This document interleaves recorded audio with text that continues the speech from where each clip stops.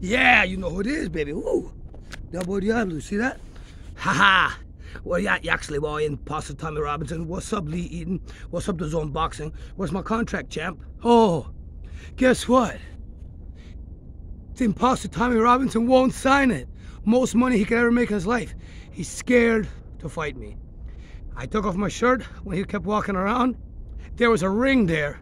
Oh, Cullen tried to be sly, make us fight for his podcast for free. Nah, baby. There was a ring there. I took off my shirt. That geezer legged it. He done a runner. He drive 3 hours from London with his dad to do that stupid video and then leave. Why does he need a secret location? Do I need a secret location? Does it look like I need a secret location? Ha ha ha. YAXLEY boy.